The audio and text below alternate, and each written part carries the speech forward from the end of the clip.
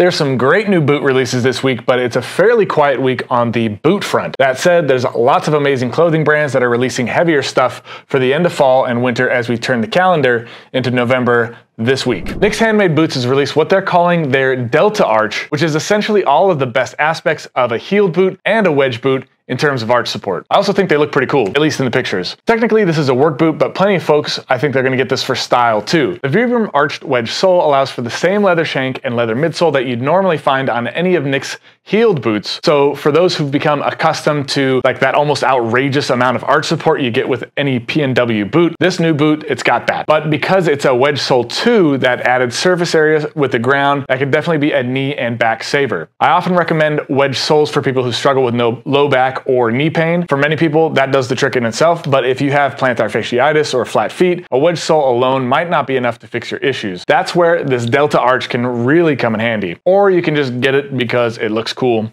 That also makes sense to me. Nick's has also launched a leather EDC case so you can put all your leather care pieces in one place. This definitely beats the beat up old shoebox that I use. Truman Boot Company has been trying to get their in-stock collection going. The only problem is that everybody keeps buying everything that they're putting out, so they don't actually keep their stuff in stock. So one of their most popular models, this is the 79 in Coach Rambler. It's got a major restock. The CF Stead leather has a dynamic look to it, and you can really see the texture of the hide coming through. It's a true Leatherheads leather. Last I checked, there's still a decent number of sizes available, but about half have already been sold out. Now, if you missed the Coach Rambler, stay tuned for Truman's restock of their Stone Rambler, which is basically tanned the same exact way, but it's in a gray color with a bit of brown undertones to it. My very own beloved Camel City Mill socks just released the heavyweight sock in gray. So right now, this is only available in size large, which works for a boot size 8.5 to 11. This is a great sock for colder weather, as it has French terry looped on the inside for thickness and comfort. It's also made with Ironside merino wool, and it's a mid-calf design, so it falls about 2 inches below your knee. Camel City Mill socks, these ones right here, they're made in North Carolina. We back them with a 10-year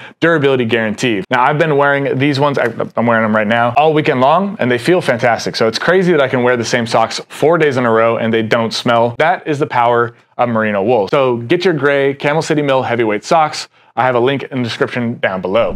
Viberg has another launch in their Autumn-Winter 2023 Refined collection. The Halkett boot in both French calfskin and waxy commander leather. The Halkett is a derby style boot, which is an excellent blend of dress and utilitarian style. You can really dress this boot up or down depending on what your style is. Of course, the French calfskin is creamy smooth, so if you're looking for a bit of shine and class, that is the way to go. On the other hand, the waxy commander leather is a lot more rugged, and it definitely takes this boot out of the dress category. I must say the Nature Color Waxy Commander leather, which I'm assuming is an undyed leather, it looks really nice, and I'm super curious to see how that leather ages, especially as that top layer of wax starts to wear off. We're gonna keep the Viberg train rolling, but here with a collection of collab boots with Division Road. First up is this amazing looking Viberg service boot with Gallon Tanning Caper Viking Calf leather. That's a mouthful. I'm adding this boot to my official would eat list. Now there's a possibility Gallon, a Milwaukee based tannery. I know I have a soft spot for delicious looking leathers, so they're kind of incepting me by naming this color Caper as a way to get onto the infamous BootSpy most edible leather list. How did they know I love capers? That's a question I have. In any case, I'm sure this leather is going to be a perfect complement to Gallon's upcoming release of the Chicken Piccata leather.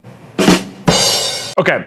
Jokes aside, Division Road has also released a plain toe Viberg service boot in Horween's English Tan Cypress leather, which is decidedly less delicious looking, but it's high quality nonetheless. Hiroshi Kato just dropped their version of a cold weather classic, the Mallet Peacoat. This looks like a fairly slimmed down fitted peacoat, and although I'm already planning on buying roughly about a billion other jackets this winter, a mallet in the green olive is really tempting. They also have a navy version of this peacoat as well. Taylor Stitch just launched the Ranger, which is a tough work shirt that feels as soft as a cushy blanket. That's what they say. It's made with wool and it has a cool light stripe down at the bottom. If you're wanting a more polished look, they've also released their popular Sheffield blazer, which is in a moleskin, basically like a really dense cotton weave. It feels really good. I have one moleskin shirt, not from Taylor Stitch, J. Crew, but I love the way moleskin feels. So if you're seeing from any brand, moleskin, I recommend getting at least one piece. And to round out the textured vibes, T-Stitch also released their Carnegie pant. It's a vintage style work trouser. By modern standards, I think this could be confused for a dress pant. In any case, I really like releases like this because it affords the opportunity to break away from denim. Now, I don't know about you, but I pretty much just wear blue jeans every single day. And I always wonder what it'd be like to wear a different color or fabric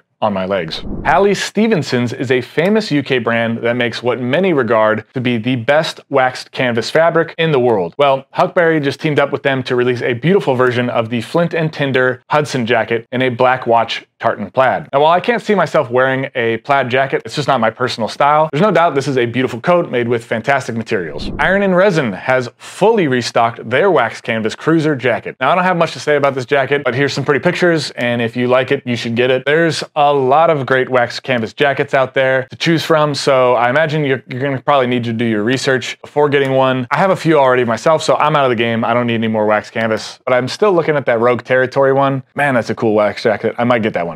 Guys, thank you so much for checking out the new boot drop. I'll see you next week for the new boot releases coming out in the first week of November. Again, you can get your Camel City Mill heavyweights in gray, brand new. First link in the description below. And if you want to see the 11 best boots you can buy right now, then check out that video next.